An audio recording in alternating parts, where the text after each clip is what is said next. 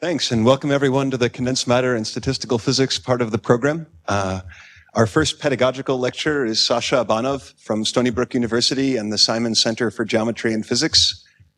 We've set it up so that the pedagogical lectures are 90 minutes and then the research lectures are 1 hour.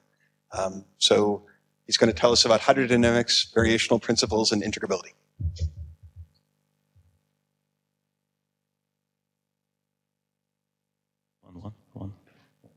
One. Okay.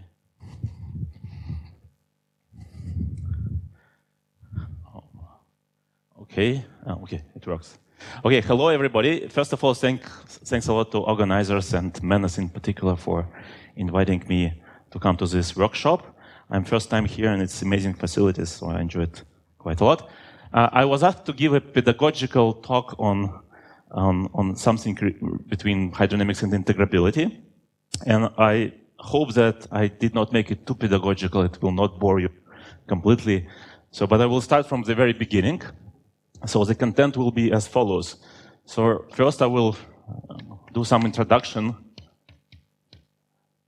into hydrodynamics in general.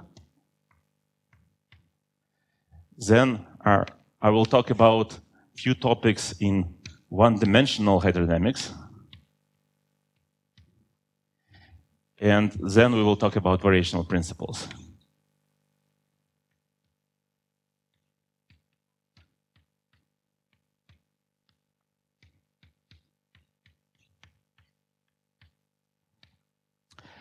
And if we have time, we'll talk about some few other topics and applications of hydrodynamics, but this will be the main content of my lectures. And integrability will be in this part, but not too much. But there will be other pedagogical lectures by, for example, Joel Moore, who will probably touch on integrability in applications with collective behavior a little bit more.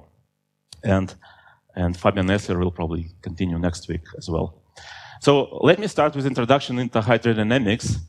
And to start with, let us consider the typical scales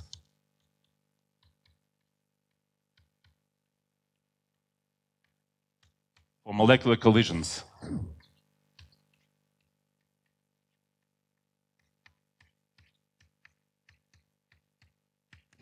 Okay, let me ask, is this too small? People from over there? Good? Okay. Okay, so I'll try not to get even smaller. So let us consider air as an example. 1 liter of air has about 10 to the 22 molecules. And these molecules collide with typical time of the order of 10 to minus 10 seconds. And the typical mean free path length is something like 60 nanometers, which means 6 times 10 to the minus 8 meters.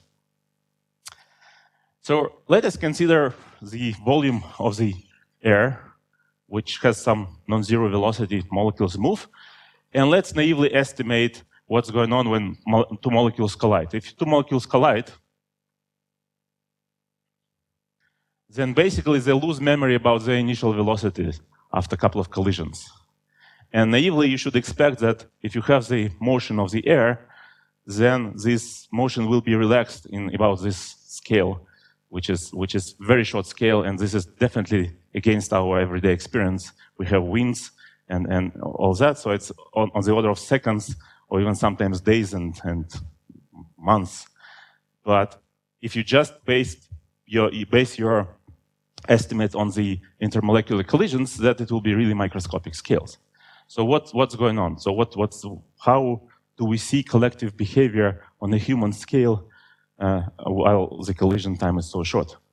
And the answer is deep but relatively simple. When two molecules collide, although each molecule individually forgets its initial velocity, but the total momentum of two molecules is conserved during collisions. And therefore, if you have a volume of the air, then the momentum of this piece of the air cannot relax due to the collisions of molecules inside the volume. So what you have is that as soon as you have some macroscopic volume, then the only way momentum can relax is due to the collisions in the neighborhood of the boundary of this volume, and the typical width of this boundary neighborhood is about mean free path. And while the number of molecules in the volume is proportional to L cubed, but the number of molecules inside this layer is proportional to L squared times L mean free path. And therefore, you have the factor increase of the order of L divided by L mean free path, which gives you something like 10 to the 8, and which brings this 10 to the minus 10 scales to reasonable scale of the order of seconds. So therefore, we basically can say that the total hydrodynamics and total idea is that there are some microscopic flows of air which do not relax completely to equilibrium in microscopic scale is due to some conservation laws, local conservation laws inside the system. And this is the main message of this exercise, is that the hydrodynamics is an emergent phenomenon due to the local conservation laws. So now let me talk a little bit about local conservation laws.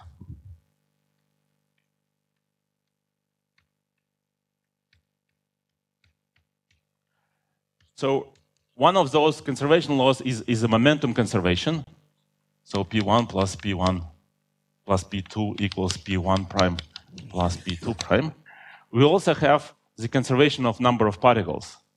So during collisions, the number of particles, the number of particles n equals the number of particles after the collision.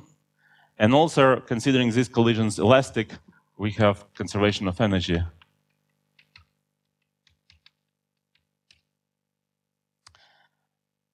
So basically, all these conservation laws slow down relaxation of the macroscopic motion of fluids, and because of the same reason. So basically, to violate those, to relax conserved quantities, you have to relax them through the boundary, which occupies smaller volume. Yes. Yeah. So this is the number. Okay. So the number of molecules available for collisions which can, in principle, relax momentum and locate it into this boundary region. MFP is the average length between collisions. Yeah.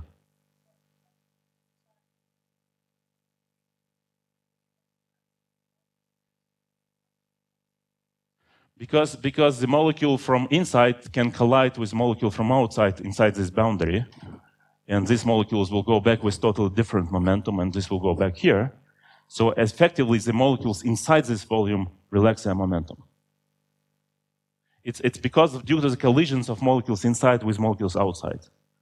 Neither collisions inside nor collisions outside can actually relax momentum of this volume, but collisions between inside molecules and outside can.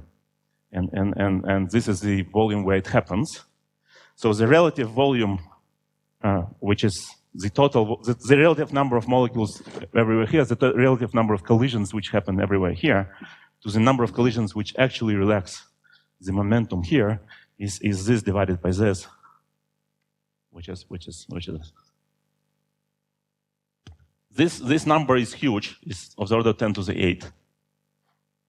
Like if you take L to be something like 1 meter, and this is like 6 times 10 to the minus 8 meters, that's 10 to the 7th. So this number is huge, and although this scale is very small, but being multiplied by this huge number, it gives you some reasonable time of relaxation. Yeah, thank you. By the way,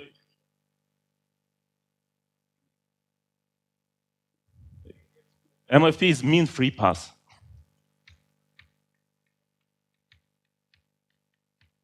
Yeah, please interrupt with questions. That's really great. That interrupt. So we have few conservation laws. Generically, if the number of particles is conserved, we have some 3. That's typical for textbook hydrodynamics. But we can have some exceptions. For example, if we consider phonons, then phonons sometimes can behave hydrodynamically. but the number of phonons is not conserved. Or for example, you can have chemical reactions, then the number of particles will not be conserved individually as well, and so on and so forth. So depending on the system, you can have different number of conservation laws. Or you can have additional conservation laws. For example, you have several species of particles, and each number of species is conserved. So that's the simplest example. So basically, all those local conservation laws, these local conservation laws should be written as conservation laws, and these are hydrodynamic equations.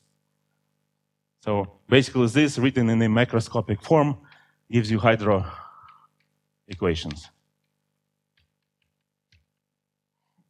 So let me show how it's done at the example of the simplest hydrodynamic equations, and the most common, which is the continuity equation.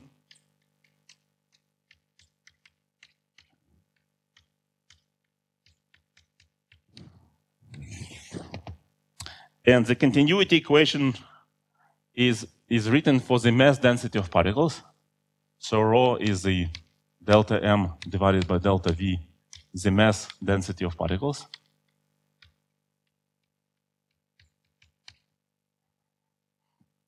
And let me write the equation in the following form as a partial differential equation. The time derivative of rho plus divergence of some j equals 0, where j is mass current density, some vector. So if you have this law, then the other way to write it is to write it in the following form. Let's take a total mass inside the three-dimensional volume V, which is given by integral of density with respect to volume element. And let's differentiate this mass with respect to time. Then this is equal to d rho over dt dv. Here I assume that volume is fixed. So I have a volume V, which is fixed, and I just count the number of particles inside. It's not changing in time, the volume. And then using this equation, I substitute minus divergence of j dv.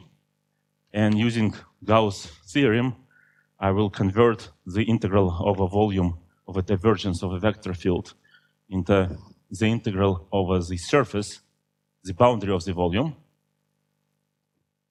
of j and the element of the area. And what you can see from here is that the mass inside the volume can change only through the boundary of the volume due to the flux of the particles of the mass through the boundary. So basically, this equation keeps the information about the fact that the number of particles or mass of the particles can relax only by transferring those particles across the boundary.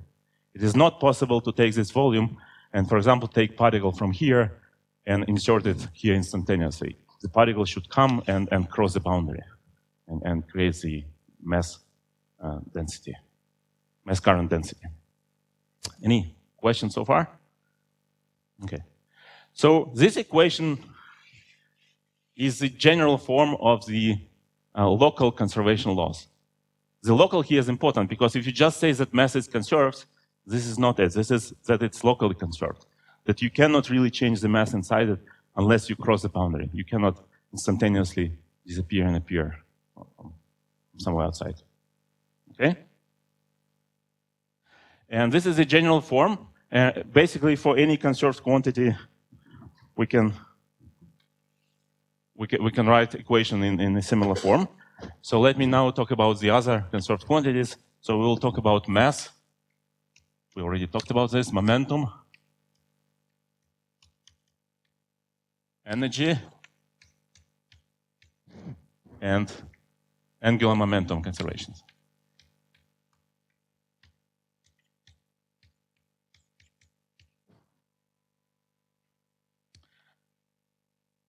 So we introduce the following densities. Rho is the mass density.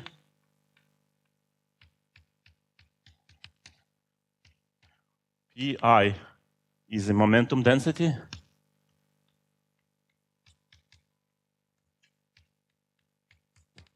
So this momentum density is defined similarly to this. So you will take some small volume delta V, compute the momentum inside its volume. Momentum has components. So when I write this, I mean that I goes from 1, 2, 3 in three-dimensional space. And you take this momentum divided by this volume, and this is momentum density, which I call small pi. Okay? And similarly, epsilon will be the energy density. Actually, let me call it this E to be consistent with following notations. Okay? And then I write 3 conservation laws, which is the first one I just rewrite from what I did, plus divergence of J equals 0. But I also write that dt of Pi equal plus divergence of some quantity, which I will call capital Pi, which is separate for every component of momentum. So this is the x component of momentum, has a conservation with the current given by Pxj equals 0.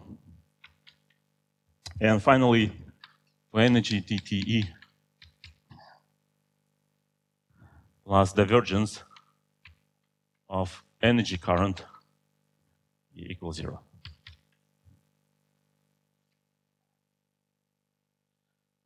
These equations 1, 2, 3 introduce quantities like mass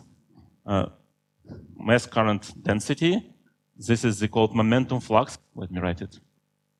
Pi is momentum flux tensor.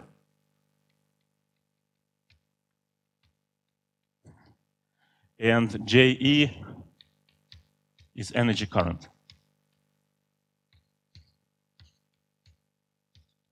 And you have to add the word density to all of it. It's all densities. So the true energy current is obtained by taking, for example, energy current density and integrating it over volume. So these are 3 equations which guarantee that mass, momentum, and energy are locally conserved. Yes? Oh, I didn't say this yet. So, and the next I wanted to give you some exercise, which is answers partially that question. So the exercise is the following. Consider Mij equals xi, ii, xi, just a second, xi pi pj minus xj pi. This is angular momentum tensor.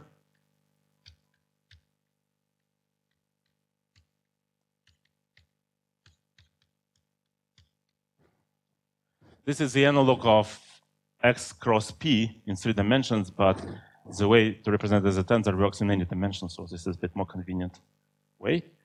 And exercise is the following. Find the necessary conditions for conservation of Mij. So find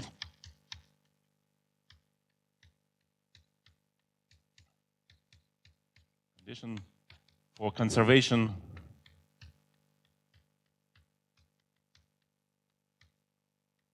of Mij. So basically you have to differentiate it with respect to time, use those equations, and see under which conditions this can be written as a total divergence of something. And let me tell you the answer. The answer is that necessary condition is that Pij is symmetric.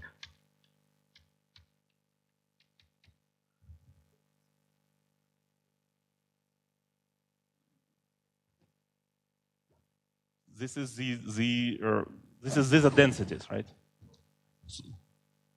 Let's say it's the density of momentum.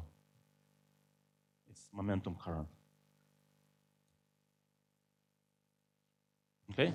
So basically, if you just have these equations plus the conditions that this pi tensor is symmetric, then you have conservation of angular momentum as well. So the reason why the conservation of angular momentum is not written as a product equation, but as a sum condition on already existing quantities is pretty interesting. If you consider the general diffeomorphisms of the space, then general diffeomorphism represents a local translational invariance, which is generated by this momentum density. But if you have general diffeomorphisms, then the local rotation is one of those and can be written in terms of the generators of local translations. And therefore, this momentum, angular momentum conservation is sort of a consequence of a momentum conservation. You need only one additional condition on the type of the tensor. But I'm not going to go deep into that. Let us now look at those equations. And we see that we have just 5 equations here in 3-dimensional space. This is 1, 2, and then there are 3 equations for every component of momentum. So there are 5 equations and many more variables, right? So you have density, you have 3 components of momentum, you have energies, these are already 5. But then you also have these guys, which have several components, and so on and so forth. So this is not closed system of equations. So what you need for this to be a closed system is you need some expressions for those fluxes and currents in terms of the quantities themselves. Okay? So now we're going to talk about constitutive relations.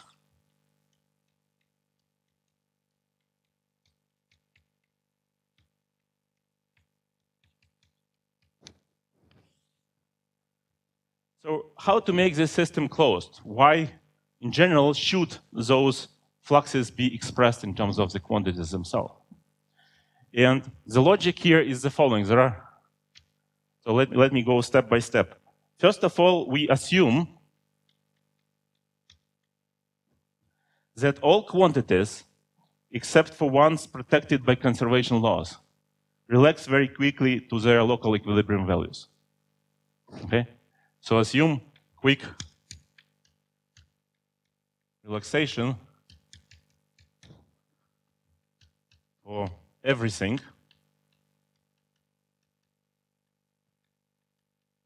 except for quantities protected by conservation laws, so except for rho, E, and Pi. That's the first step. Yes?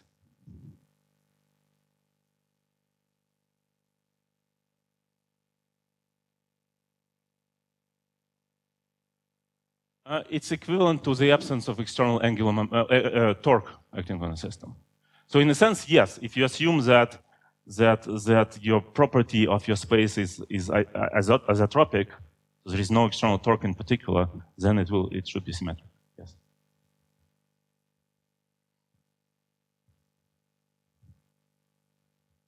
So if you do this exercise, you will basically see it, because you will see that the rate of the change of angular momentum is equal to something which is antisymmetric part of Pij, which should be interpreted as a torque.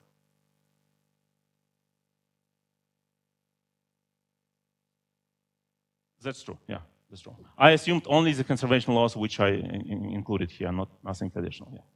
No internal quantum numbers. I already mentioned that these are basic conservation laws, but you can have in principle many more. So in that cases, you should consider this and add equations and add different constitutive relations. Yes?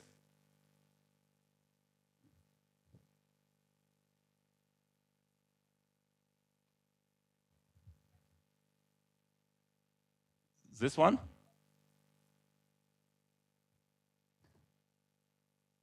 This one?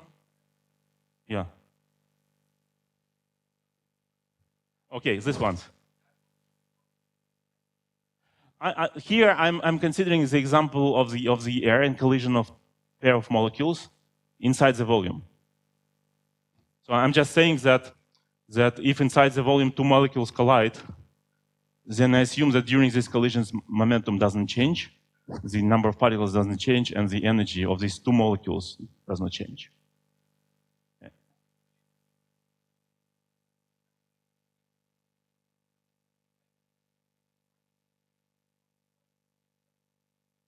That's right, yes. because of that, my logic is the following. Because of that, it's conserved for internal one. Then the only way the energy inside this volume, the total energy, can change if some of the particles with some of the energy crosses the surface.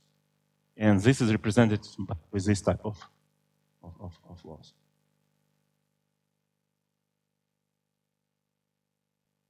That's true, but this is written, this is only valid inside the volume.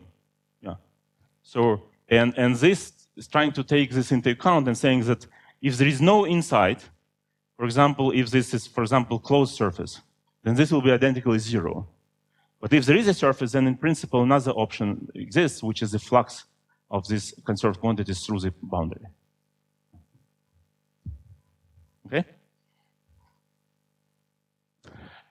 So let me move on. So let's first assume that quick relaxation for everything except for density, energy, and momentum.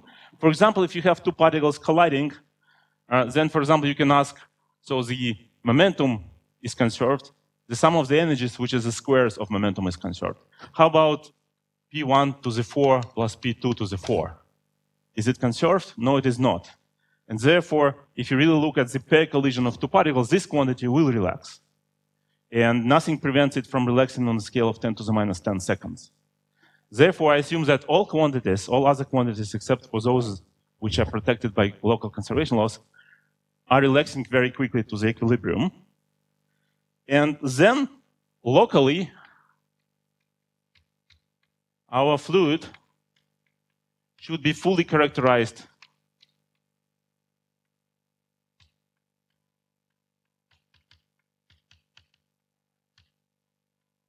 by the local values of rho, pi, and e. So if everything else relaxes very quickly to equilibrium values, then the only thing which is left, which is evolving slowly in space and time, are those conserved quantities. And therefore, fluid is fully characterized by these local values. And that means that I can express J, Ij, and Je in terms of rho, pi, and e. And that makes my system of equations 1, 2, 3 closed. Okay? So relations such as rho, such as J equals J of rho, pi, e, etc. for all quantities are called constitutive relations.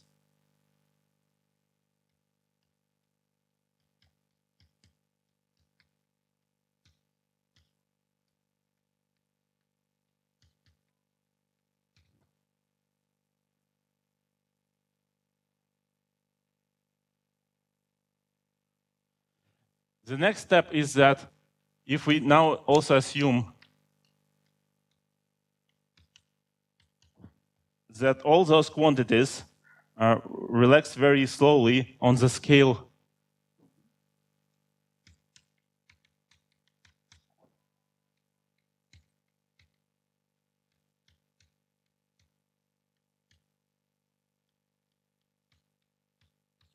of collision time and mean free path, then we also can use gradient expansion. Expansion in gradients.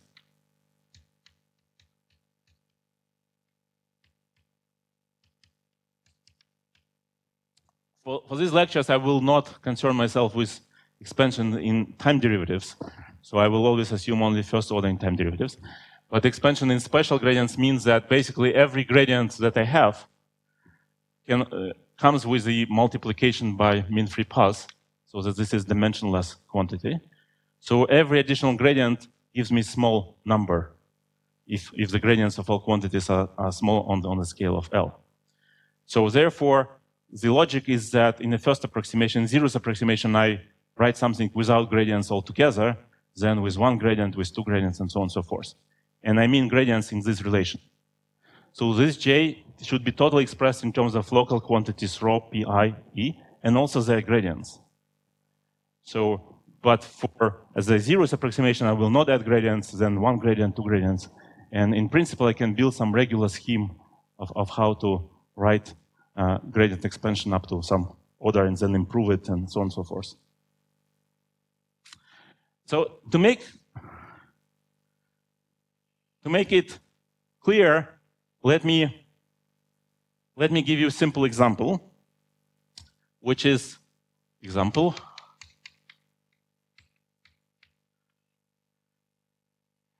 And the example is called diffusion equation.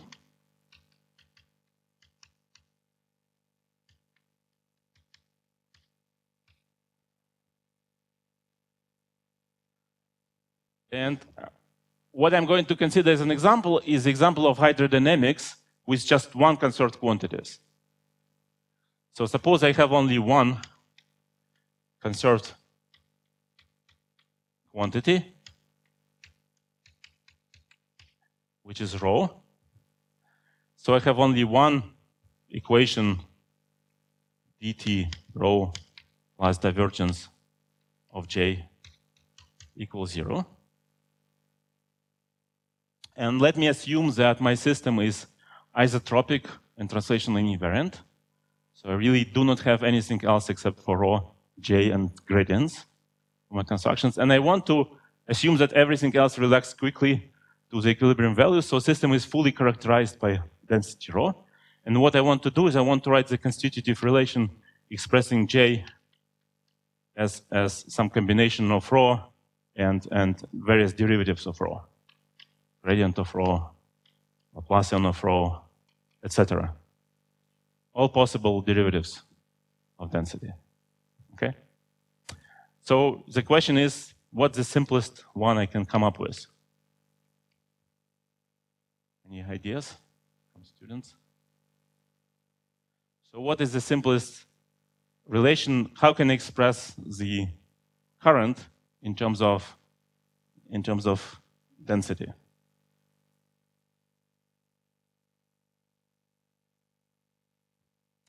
I cannot write something like this, right? And I cannot even write something like the arbitrary function of rho, because this is scalar. So I need vector. So I have to make vector somehow, and I do not have any special directions, because I have fully isotropic system. So the only way to make vector is to use gradients, and the only thing you can write is something like this. Gradient of rho. And let me write minus here. And so this is the arbitrary function of rho, local function of rho. And this is gradient of rho. This is vector. If I want to write something else, I really need to increase the number of gradients. And each new gradient comes with small quantity mean free path.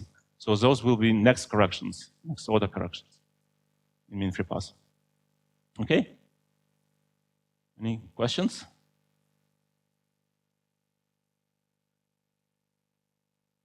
Okay, so if I substitute this constitutive relation into my expression, then I will obtain dt rho equals gradient of d of rho, gradient of rho.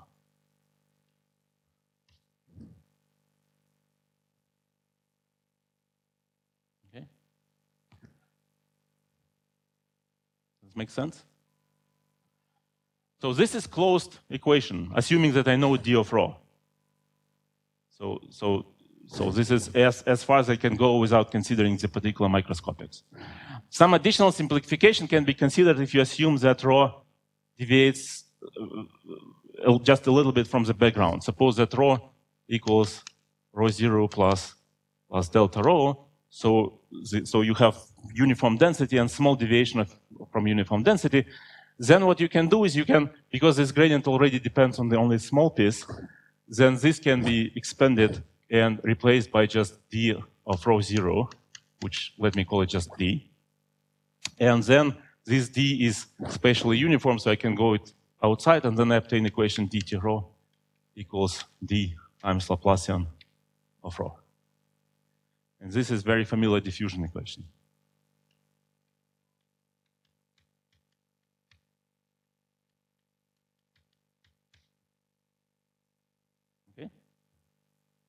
Any questions?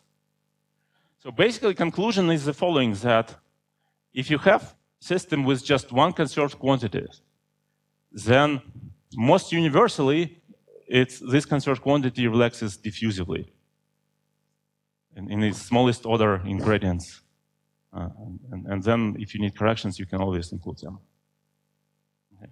So diffusion equation is one example of the simplest example of hydrodynamics. Okay. Well, yes.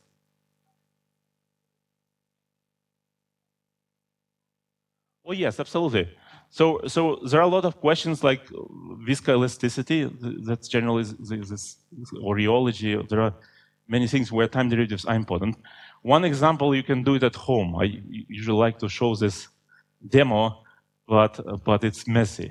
So if you buy starch in a shop, just regular starch, and mix it 50% starch, 50% water, and just thoroughly mix it. The fluid which you obtain is called non-Newtonian fluid, and it's amazing in properties. I definitely recommend everyone to do that. So what happens is the following, that at very slow scale, it behaves as a fluid. So if you, for example, grab it and slowly take it, it will go between your fingers. But if you try to, I don't know, put the hand and try to jerk it out of the fluid, it will not allow you. It will solidify immediately. So at quick times, it behaves as solid.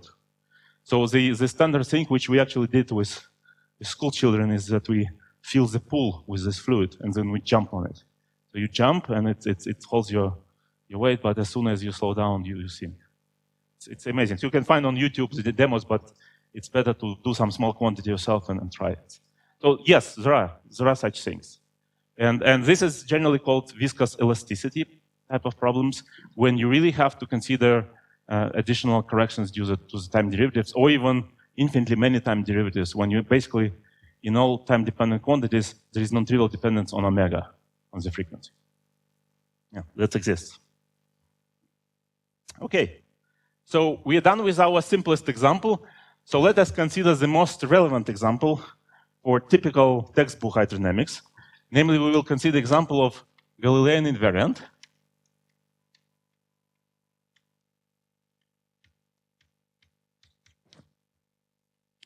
Zero order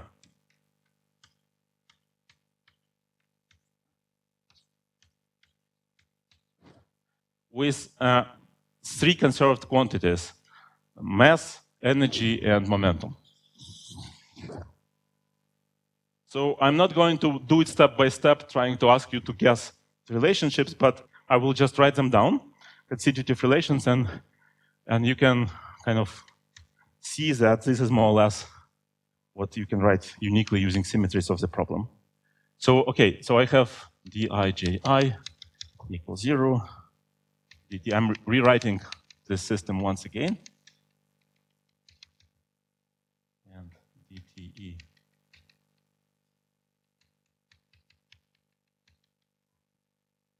These are conserved quantities. And now what I have to do is I have to somehow write a relationship between J pi and J energy with those three quantities. Essentially express those in terms of this, but it's a little bit convenient to do it a little bit differently. So first of all, I will introduce new notation. So instead of Ji, I will write rho Vi, introducing Vi, which we will call velocity field. Okay? This is nothing so far. This is just replacing variable Ji by Vi. So I did not do anything here. But what I will do is I will write that, so using this, the fact that momentum and mass I'm considering one component fluid only. So mass and momentum are carried by the same type of, well, mass and momentum always carried by. So I will basically write that Pi is also given by identically the same formula. So I will essentially use in a hidden form Galilean invariance here. So this is, I will introduce this. So basically, essentially, I'm writing that the momentum density is the same as the flux of mass. Okay? And then I will write the simplest possible Pij. So I basically need two indices, space indices. So I will have to write Vi, Vj if I don't want to use any derivatives. And I would like to write it without using gradients. And the only vector quantity I have so far is Vi, so I will write this Vi, Vj. And then, if system is Galilean invariant, that coefficient here must be rho.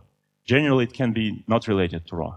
It can be function of rho and energy and something like that, but this will be it. And then I will write another quantity P, which in principle depends on rho and energy, but instead of energy, I will use local value of the local density of entropy times delta ij. You can use delta ij always, because you don't need special direction for using delta ij. So this is a constitutive relation which expresses momentum flux through velocity, and it turns out to be pressure. Okay? This is not enough, then, because I need also relation between energy and energy current. So energy I will write as rho v squared over 2 plus rho epsilon. And the energy current I will write as rho vi v squared over 2 plus w. And w is the local density of enthalpy, epsilon plus p divided by rho. So p without indices is pressure. Please don't confuse it with momentum. This is enthalpy, the unit mass.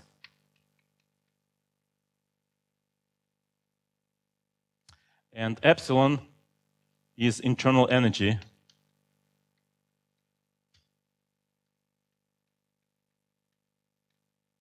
The unit mass.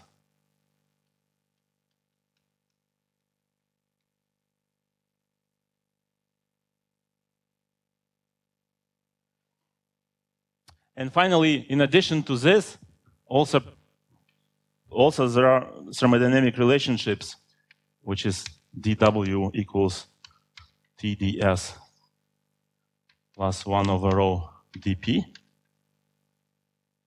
And the epsilon, which of course can be obtained from here, I will just write it for completeness, is TdS plus P over rho squared d rho. Yes?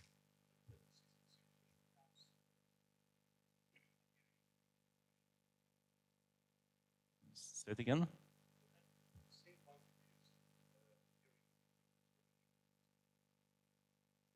Such as what? Yeah, in principle, what I should do to make the system closed is I have to express j pi j in terms of this 5. Okay, but I can do it in different ways. So what I did here is I assumed that my independent quantities are rho and velocity and entropy density. Yeah.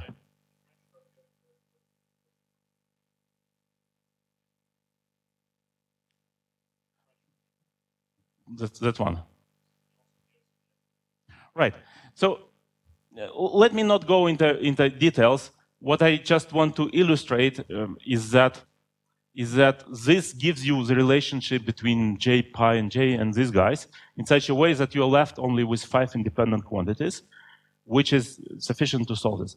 And I assume that you know this unknown function, which is knowing this function means that you know equation of state,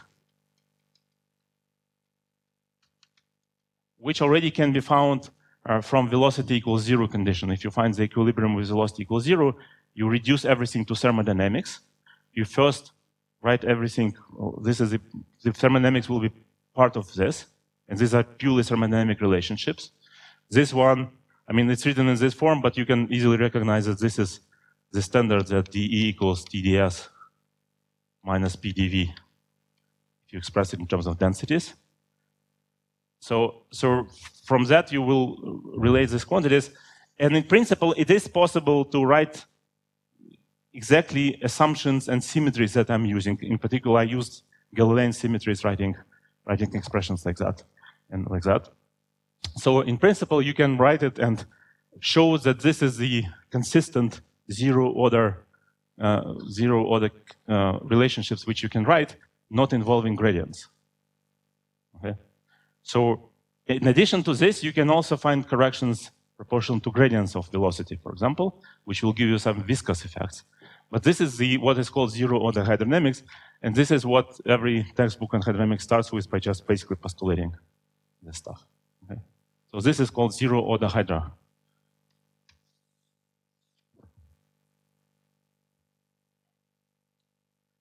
And I have exercise.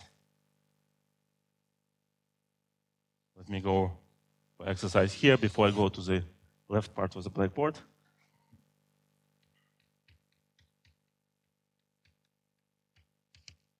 Exercise is the following. Starting from the equation, write equation on derive. Derive from what is written here, the following equation, dTs plus Vi dis equals 0. Where S enters here and also here. This is the mass density of entropy. Okay. This is some exercise. This is some algebra. So what you essentially do is the following. You will take this expression, substitute it here instead of E. You take this expression, substitute it here instead of J. And then you use all these conditions to get down to the time derivative of S. And this is what you will get. Okay. This, using continuity equation, this also can be written as dt of rho s plus di of rho s vi equals 0. So you can easily see that if this dt acts on rho and this di acts on rho vi, then you get identity because of this. And if it acts on s, what you're left with will be this. So this and this are equivalent if you have continuity equation for density. The meaning of this is a little bit different. It's quite nice. The meaning of this is that the entropy, so if you are in a fluid and you have a fluid particle, some small piece of fluid, you calculate the entropy of this small piece of fluid, and then you follow this piece of fluid somewhere. Then during your transport of this piece of fluid, the entropy inside this piece is preserved. Because this is what is written is essentially the convectional derivative. So this is a derivative in the reference frame moving with velocity v. Okay? So there is a good notation, which is dt equals derivative with respect to time plus v times gradient. And in this notation, this is written simply as dt s equals 0. So the entropy per unit particle or per unit mass is transported by the flow. It doesn't change. Okay. And that means, in particular, that in zero-order hydrodynamics there is no dissipation. If you now will try to add gradient corrections to this, to write some terms in constitutive relations proportional to gradients, and repeat the same derivation, you will see that this quantity will be always positive, should be always positive,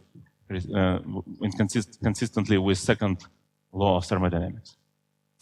And that will give you some restrictions on those gradient terms, additional restrictions.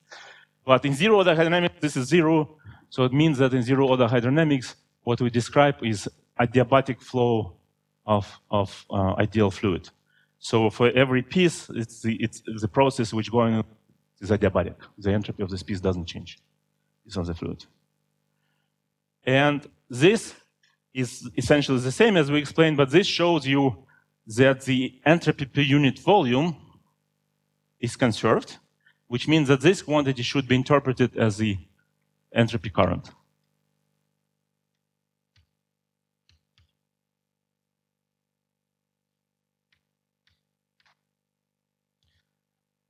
Then this is the entropy per unit volume, and then this expression is again has a form of continuity equation with entropy current and the density of entropy.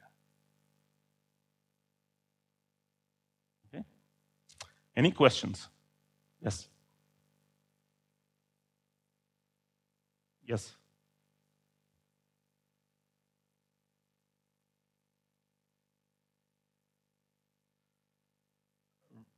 How does it imply it?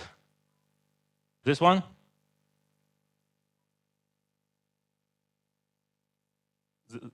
This one? Yes, this one.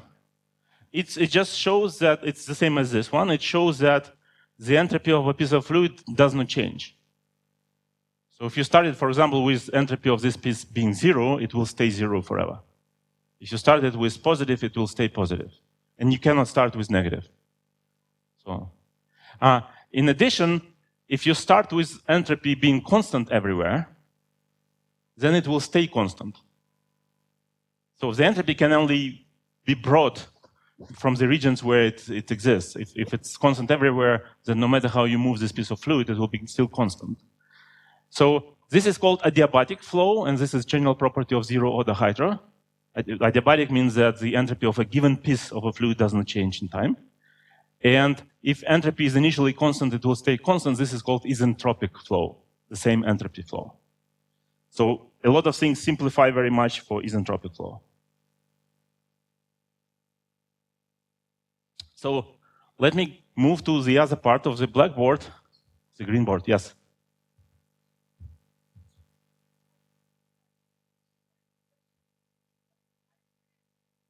Yes. Well, the ones which I circled, the rho, Vi, and S.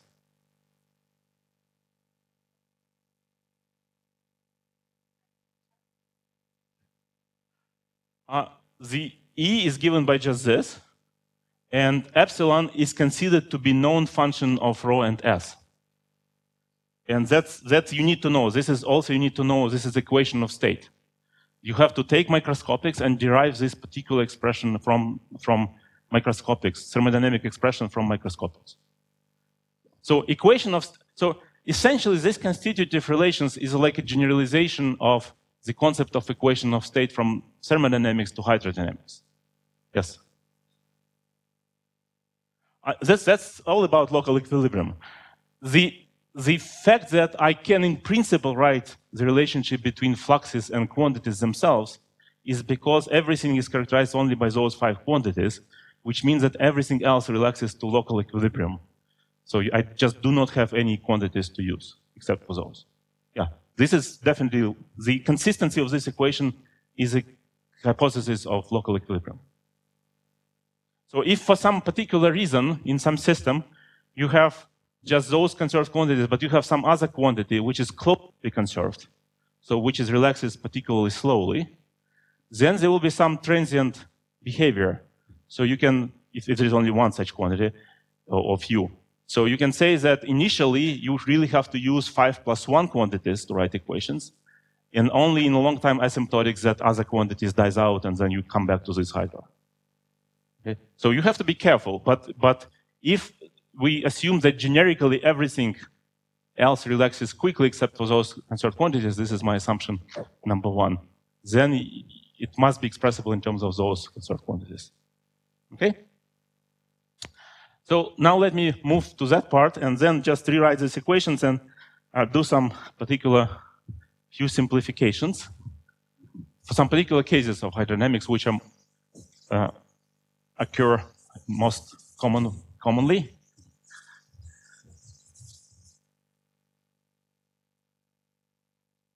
So let me rewrite that system in the following way. dt rho equals minus rho di vi. Actually, let me write it in as a divergence of velocity. Then okay, I forgot to give you one more exercise.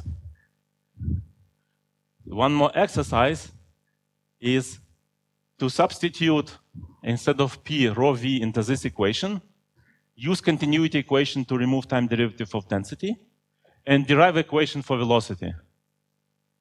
So exercise is derive equation for velocity. And I will write the answer over there.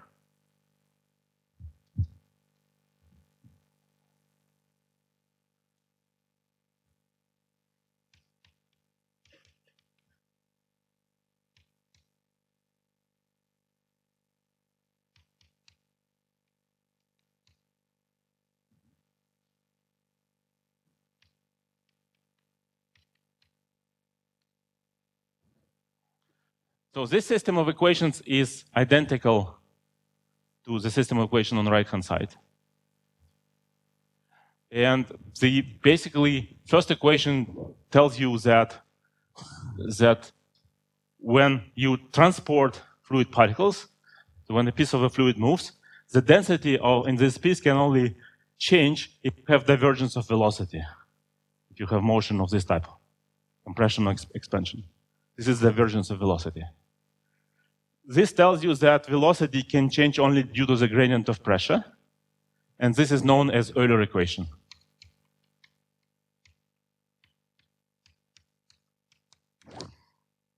And this tells you that entropy per unit particle, per unit mass, is not changing if you move with this particle, with this fluid particles. By the way, some important comment. When I'm saying particle from now on, I do not mean molecules. I mean fluid particle, which is the concept of this type, that if you take a small piece of fluid, such that it has macroscopically many particles, so like 10 to the 10, okay? It's still much less than 10 to the 22. So you still consider it as almost infinitesimal from physics point of view. So what I mean by fluid particle is some piece of a fluid which has a lot of particles, so already can use all these local equilibrium conjectures here. But that quantities like density, momentum, and so on and so forth change still slowly on the scale of this particle, on the scale of this size. Landau and Lipschitz call this physically small volume or something like that. So when you write derivative here, you mean that you have to look for the change of pressure, which is still much bigger, on the scales which are still much bigger than the size of between molecules, but on the size of fluid particle more or less. Okay?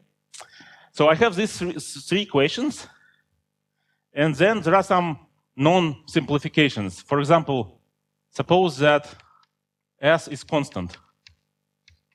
So you started with some initial state with constant entropy density. Then this tells you that it will stay constant forever. And therefore, in equation of state, P equals P of density and entropy, you can basically forget about this because it's constant. And you can see the pressure only as a function of density. And then this expression simplify. You can forget about this equation. So you have dt rho equals minus rho divergence of velocity. And dt vi equals minus 1 over rho di p, which is a function of rho. And the last one, of course, can be written as minus derivative of some function w of rho. Because if you have just function of rho, you take derivative, then you get another function of rho, you integrate, so you get some other function of rho. This is called enthalpy, generally, but enthalpy is constant. It's constant density, which is the same as chemical potential. Okay? So this is a simplification, quite significant simplification. Instead of additional equation, I use simplified first 4 equations. Okay, and one more simplification, which is very common, is to assume that the fluid is incompressible. So let's assume that fluid is incompressible. Namely, that the divergence of velocity, well, incompressible generally means that dt rho equals 0. That when you flow with particles, the density of this piece does not change. But from the first equation, it also means that divergence of velocity equals 0. This is very often called incompressibility condition. If divergence of velocity is 0, then which is called incompressible flow, then in this flow, the density cannot change. Density is constant if you move with the particle. It doesn't mean that density is constant at a given point. In principle, you can still have the distribution of density, like density ρ1 here and ρ2 here, and when you have a flow, the density at this point can change because it used to be ρ2, but then liquid with density ρ1 displaced ρ2, and the density at this point becomes ρ2. So it can change, but it can change only because the higher density or lower density can be brought to this point, not the density of a given fluid particle. And in this case, you just have equations which is divergence of velocity equals 0, and still earlier equation, then dt v I equals minus di w of rho. You still have this. Okay. And if even more rho is constant initially, then rho is constant for all times, and then this simplifies even, well, almost the same. The velocity equals 0, and dt vi equals minus di pressure divided by rho. Rho is constant, so I can introduce it as just some pressure per unit mass quantity. The interesting case here is that pressure here is not independent quantity anymore. It's totally determined by velocity flow. But we will talk about this hopefully at some point later if we have time. So there are these particular cases. The most studied case is probably the case of incompressible fluid with constant velocity. And there are many problems. Even this problem is not solved in the sense that people do not know exactly under what conditions this equation has solutions. I think about earlier equation, it is known that it develops singularities for arbitrary initial conditions. It's not clear whether these singularities can be cured for all times, including viscosity, and so on and so forth. There are many open questions even for this simplest case. So, any questions?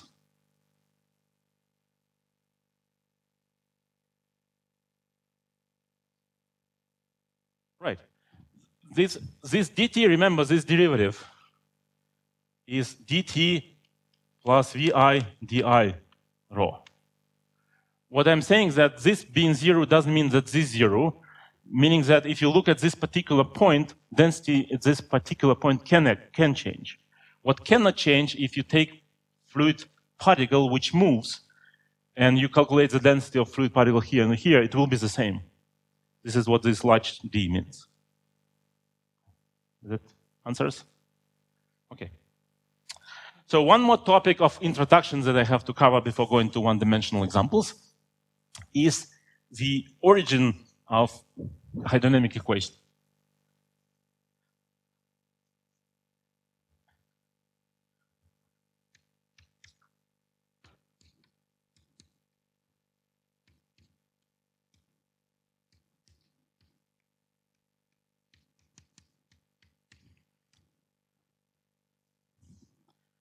So I'm trying to be precise here, saying not hydrodynamics, but hydro equations. Okay? And my part A will be that the origin is the slow dynamics of locally conserved quantities, which is what I was talking about for now, all time before that. And this is one of the origins of hydrodynamic equations. And so let me write it. Slow dynamics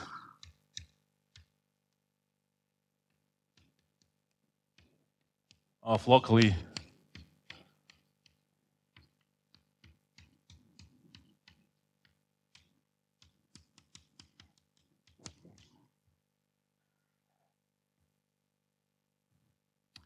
and quick relaxation of all other quantities, I should add.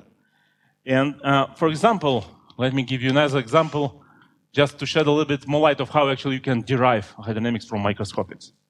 What you do is the following. You are saying that if you have a local equilibrium, so we have example of a gas, and you have a local equilibrium of this gas in a given point, and you're saying that the distribution function of molecules, now I'm talking about molecules, depends on the velocities of molecules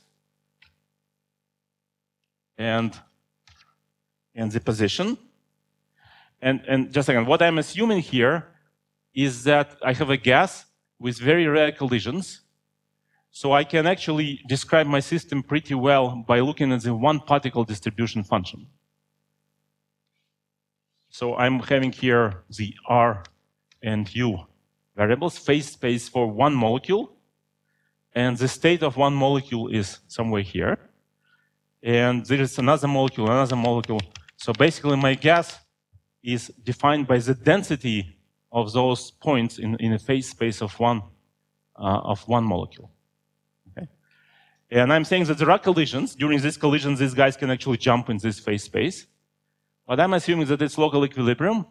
So this F is at local equilibrium value. And we know that local equilibrium given by constant density rho bar, some constant temperature T bar, to the power 3/2, e to the minus m u bar, u squared over 2 times temperature bar. Okay?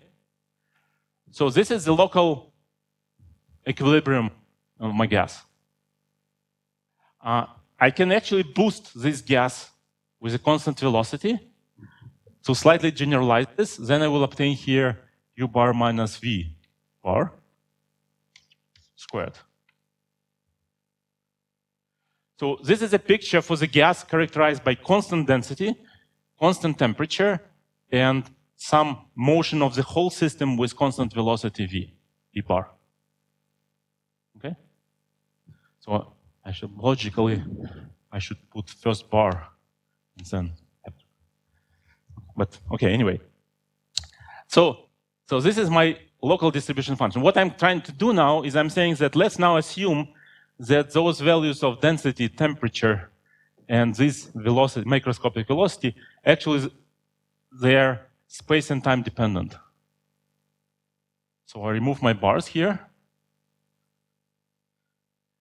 And I assume that rho is a function of x and t, temperature is a function of x and t, and velocity is a function of x and t. Okay? And I assume that these quantities change slowly on the microscopic scale. To temperature, to t. This 2 pi times t. This factor is just so that if you integrate over velocities, it will give you 1. And that this integrated over velocity is supposed to be density, so that it will become equal rho. So that's just for normalization purposes. So now I assume that these guys change slowly, and then we derive effective equations on how they change using Boltzmann equation, and et cetera, et cetera. So we obtain Hydro equation.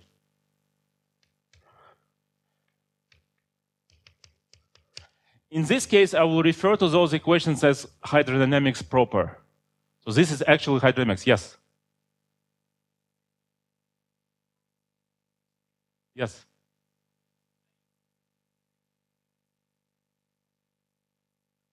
Molecular scale. Microscopic scale, 10 to the minus 10 for air. This is like really quick collisions of particles. So at these scales, these guys should not change at all. They should change very slowly. Yeah, Chapman-Enskog is one of the procedures of deriving this equation. Yes, that's right. Yeah, there is.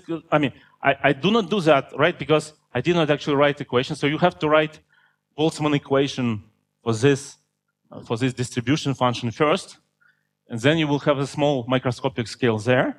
You assume that your solution looks like this, and then you find corrections and do modifications, and you will find out that rho t and v should evolve, and so on and so forth. That's Chapman-Enskog procedure starting from Boltzmann equation, right? But what I'm trying to say is that this is one of the origins which I want to consider about the appearance of equations of this type, which are called equations of hydrodynamic type in mathematics.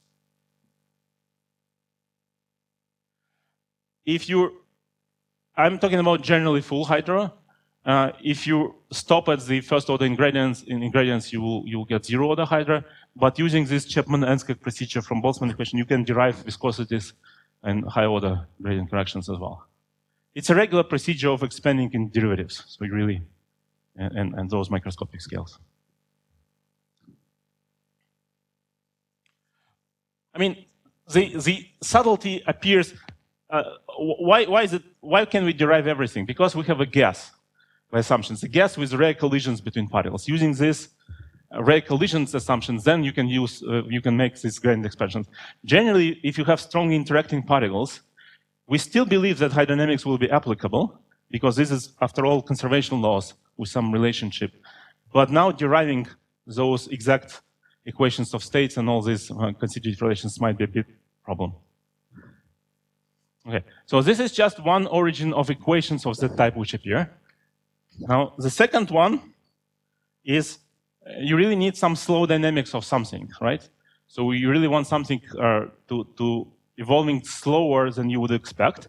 In field theory language, it means appearance of a massless mode of massless particles. So the spontaneous symmetry breaking is next origin.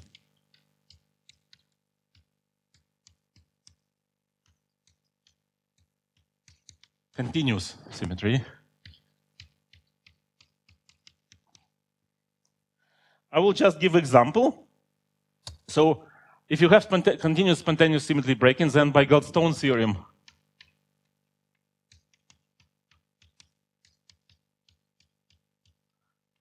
you have massless mode. Of course, if you introduce now temperature and all that, then saying massless mode doesn't make too much sense, but it still will be slowly evolving mode. And you can add this to your hydrodynamic equations. One particular example which I want to give is if you have superfluid, then superfluid appears as a spontaneous breaking of U1 symmetry, of phase symmetry, spontaneous breaking of phase symmetry. And the order parameter is basically phase theta. And if you introduce quantity gradient theta equals v, which is the velocity of superfluid, then for this v you will have equations of the same type as I wrote, which are hydro equations. So very often people do not distinguish and say that this is superfluid dynamics, but I want to stress that this is a little bit different mechanism. This is not due to the locally conserved quantities, which are conserved because of space-time symmetries, as I had before, but this is more like internal symmetries. Well, anyway, so distinction is not sure that very sharp, but this is some other mechanism. So in principle, if you have some system with complicated symmetry breaking pattern, then you'll have to include a lot of new slow evolving fields to your hydrodynamics. And the champion among condensed matter applications probably is helium-3A, which has complicated symmetry breaking story, and then hydro is very rich there. And one more origin of those equations is less known, although a lot of people know examples, but I'll try to formulate it as some new origin of equations, is the selection of states.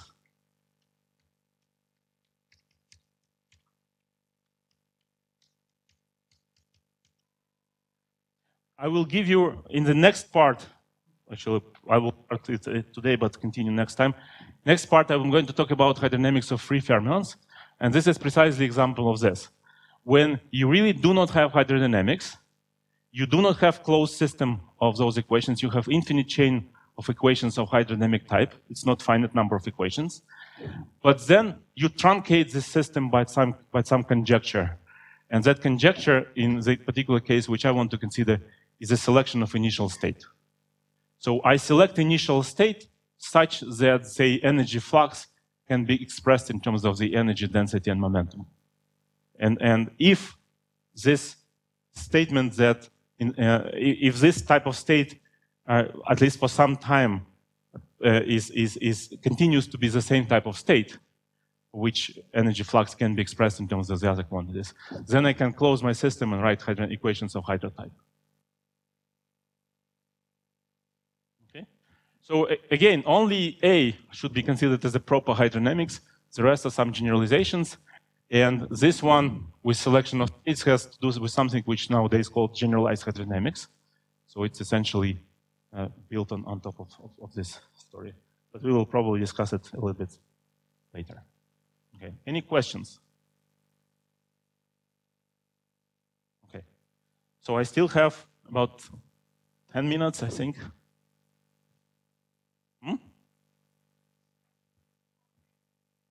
Yes.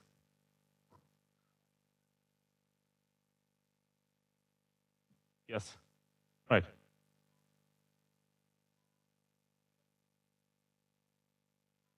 Well, in English, the word fluid means liquid or gas.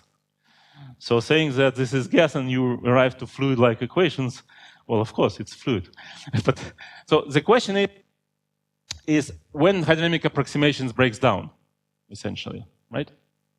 And it's more or less clear from this discussion that the key point here, first of all, this example is a particular example of a gas with rare collisions, and I choose this because here we actually can derive all this rigorously from microscopic expanding in small gradients. But generally, you do it phenomenologically for strongly interacting fluid, and you hope that you have some regimes where your expansion in gradients works. And then you come up with some equations, and suppose that I start with some initial conditions. First of all, I cannot start with initial conditions for which the quantities rho t and v change quickly on the scale of the order of mean free pulse. This does not make sense, because I assume that I averaged over these fast degrees of freedom already, and this is already effective theory. So I cannot really start from initial conditions. But very often, when I take some initial conditions, then in the process of evolution, some huge gradients appear, like shock waves and various kinds. And then I have to check whether in these shock regimes, whether gradients are huge or small compared to the mean free path. And if they are big, then hydrodynamic approximation breaks, and you have to go back to kinetic theory description. So that's a good question. Other questions? Yes.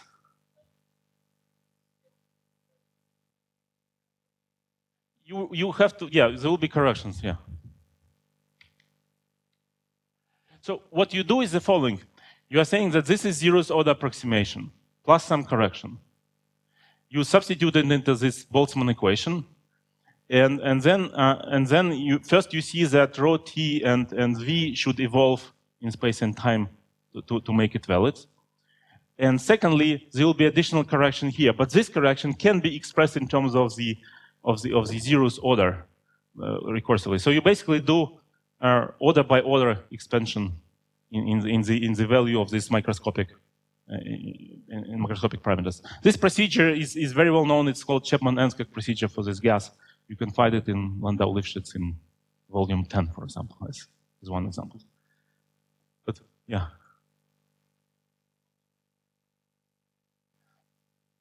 So if you think of something consisting of molecules, then you can always compress it, right?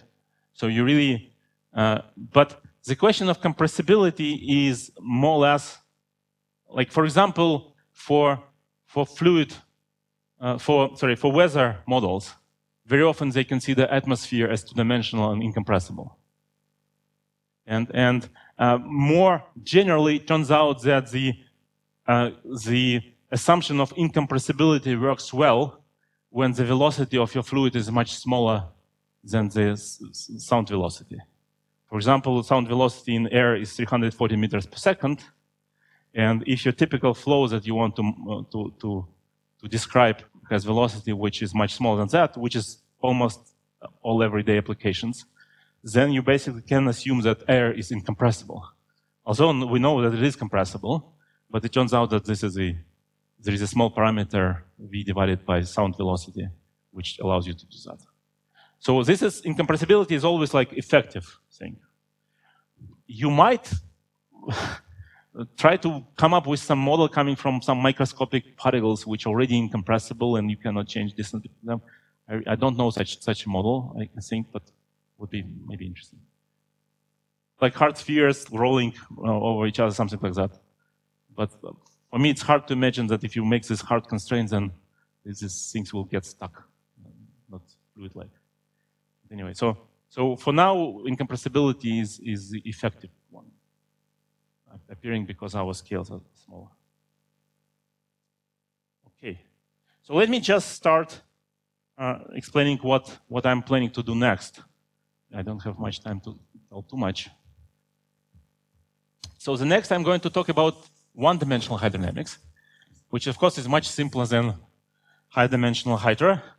One particular simplification, which is huge, is that there are no vortices in one-dimensional problem. So fluid moves only along one dimension, so it is not possible to form vortices. And vortices is what gives you complication. Say it again, one? Where sleep centers can form. Yes, they don't know. There are a lot of interesting things in one-dimensional hydra, but there are no vortices in space. Space vorticity it just don't exist. There are instantons corresponding to pair slips, yes. But yeah, that's a little bit different story. But so in one dimension, hydrodynamics looks like this. In the simplest case, dt rho plus dx of rho v equals 0. And so this is the equation for continuity equation. This is the continuity equation for density. And then for Galilean invariant theory, you also have dt velocity plus dx of something like v squared over 2 plus epsilon of rho equals 0. And this is what becomes of Euler equation. Okay? And I will assume that thermal effects are not important, so no entropy. So it's isentropic fluid. So these are equations, one-dimensional equations. There are no vorticity in the sense that in high dimensions I can form a quantity curl of velocity, which is a remarkable quantity in high dimensions, and this quantity is important in all very complicated problems which exist in hydrodynamics, like turbulence and so on and so forth. In one dimension, there is no such problem because velocity has only one component. But yes, indeed, if you consider time dynamics, then the singularity can form in principle as a result of space-time evolution. So these are equations that I want. And what I want to do next is I want to consider a few topics in one-dimensional hydrodynamics. My first topic will be hydra of free 1D fermions. Then I will consider, I will have time for that. Then we will consider some instantons in this one-dimensional hydrodynamics, and I try to address the problems of formation of large deviations in densities and velocities of hydrodynamics. These problems are known as emptiness formation probability and Arctic Circle problems. I'll talk about this next time.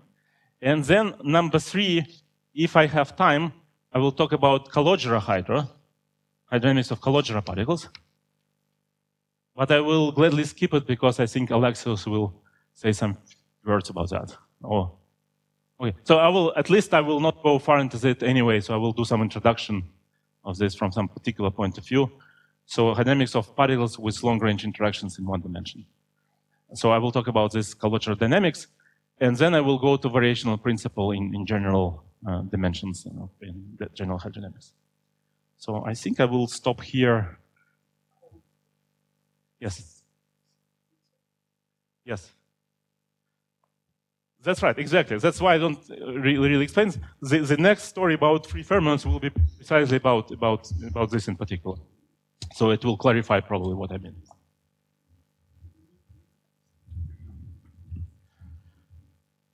Say it again. Difference? Reference? Oh, sure. Yeah, of course. I will give all references. Yeah, if you want them now, then you can come. I'll give it, but I'll write references tomorrow. Yeah. Okay. I think I stop for questions.